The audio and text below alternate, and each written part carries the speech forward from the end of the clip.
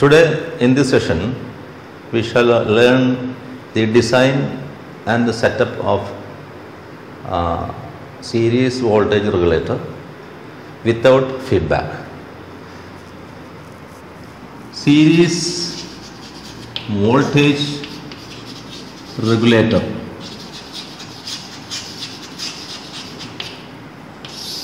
The circuit will not have any feedback. The circuit diagram is this. The input voltage V in with a certain range that we will decide later, and series element, a transistor Q with output resistance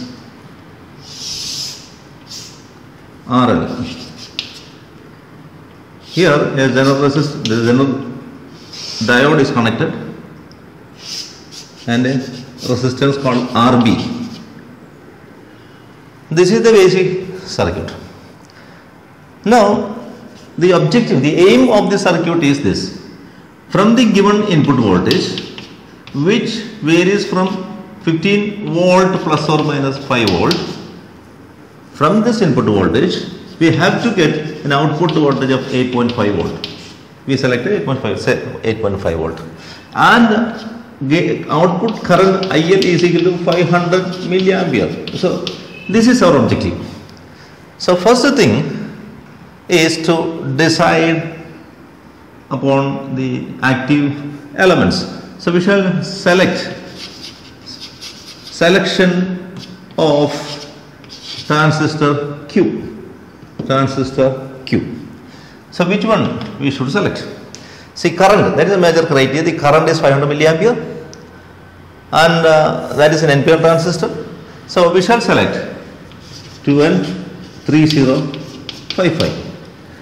Refer its data sheet and know all the parameters. We will find the HFE. HFE is 2270. Now the Zener diode, selection of Zener. What should be the voltage? We have different Zener voltage available.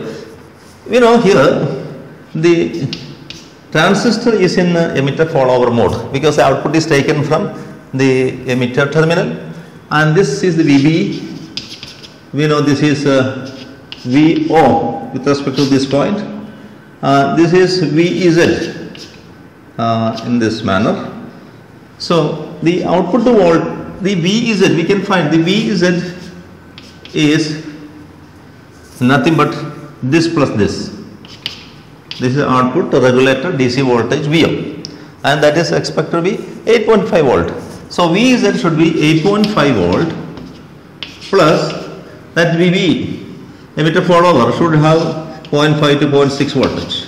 So it should be 9.1 volt. So we can select a Zener diode of 9.1 volt. So we selected the active elements, devices. Now we shall see what is RL, design of RL. Design of RL is simply Ohm's law. Voltage VO divided by the current.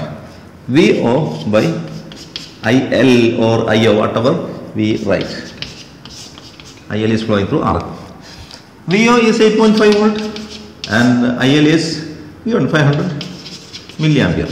So that is working out about 17 ohms. So we shall select a standard value RL 18 ohms. But naturally, since this current is more, its power rating naturally may be high. So we shall find out what is the power rating of the diode. Power rating of RL, that is IL square into RL. IL square is 0.5 ampere. 0.5 ampere into RL is 17 ohms. We can now use this value, though we select 18. This can be about wattage of 4.25 wattage. So for safety we can select a resistor 18 ohms, 5 watt or 10 watt. So we will select and use it here. Or otherwise we will use a rheostat. Rheostat having 500 ohms, this 1 ampere or 2 ampere capacitor rheostat we can use. Now what is remaining is the RB again using Ohm's law. RB is the voltage across this divided by current through that. Let the current is IRB, which is diverted into IZ and IB base current. So IRB, the RB is voltage across RB. Voltage across RB we can call it VRB by that IRB.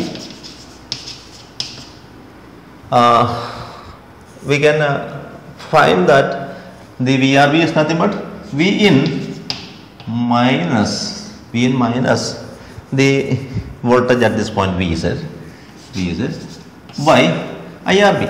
IRB is nothing but sum of IZ and IB. IZ plus IB. But remember, this V in can have two values, maximum value and minimum value. Maximum value, for example, if this is V in max minus that VZ is now 9.1 volt divided by IZ plus IB.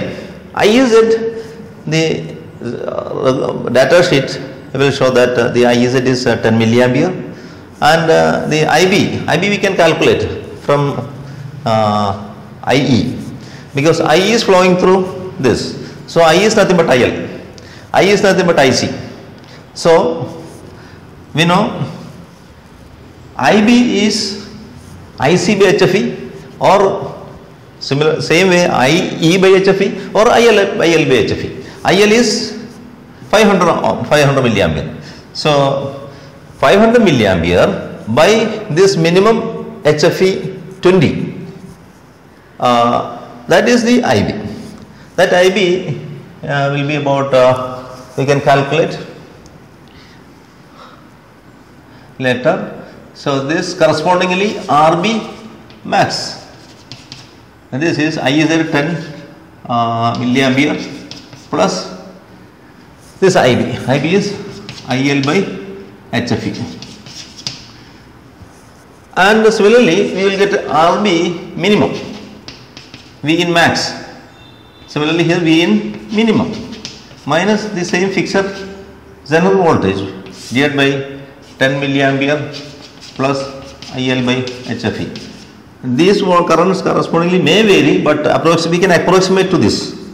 And respectively here, putting these values 500 milliampere, HFE 20, this maximum value 20, minimum value 10 volt, then we will get the maximum value of 311 ohms and 26 ohms.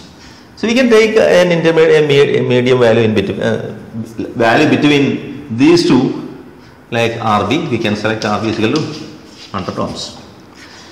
And this particular resistance, from a glance on the current, about 35 milliampere flowing through, this resistance power rating is quarter watt, because it will be less than quarter watt, very much less than quarter watt. This is it.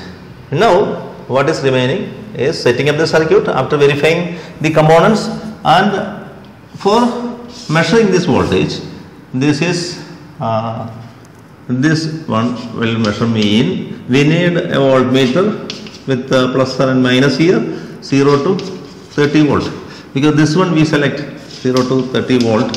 Actually we will fix from 10 to 20. So 0 to 30 volt, 0 to 30 volt voltmeter, and here also we have to have that voltmeter. Connect here a voltmeter, 0 to 30 voltmeter, and here you can use an ammeter. Ammeter plus and minus here, DC ammeter, all are DC meters. This can be 0 to 1 ampere. Now the design and circuit setup is all over. Now we have to do the procedure. The procedure is to observe the variation of output current a variation of the output voltage VO with respect to VA. So we shall have a tabular column VI and VO for a fixed current through. We can fix it up at rated current 500 milliampere. That IL 500 milliampere, you fix it up and take the readings.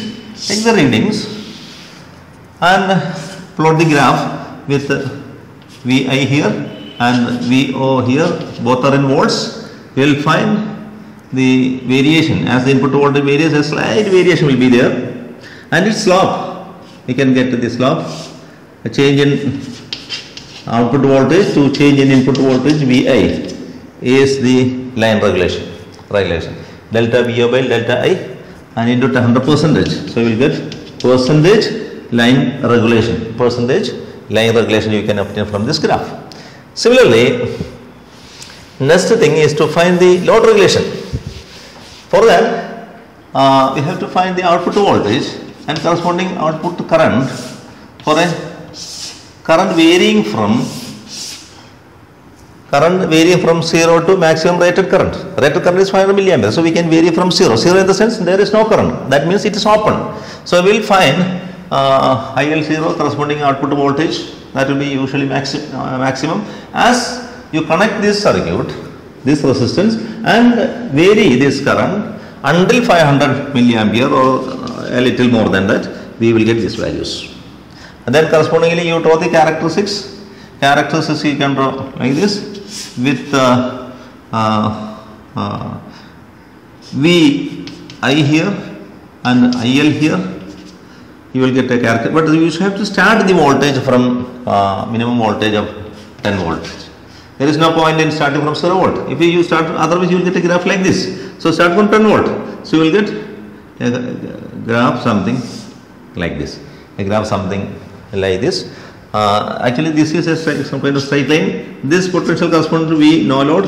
That means that rheostat is open, and somewhere here correspondingly here 500 milliampere the rated current IL, you will get this.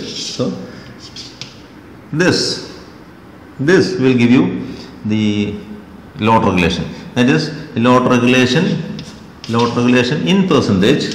You will get V no load minus V full load by V no load.